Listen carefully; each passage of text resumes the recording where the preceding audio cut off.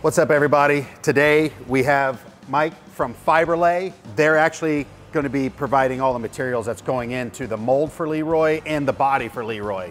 So that being said, we got him here to kind of explain what we're going to be using, why we're going to be using. The first product we're actually going to be using, since the product's actually sitting behind us and it's gone through the CNC phase, the body working phase, and now it's got surfacing primer and it's got some probably some PVA on the actual plug right now.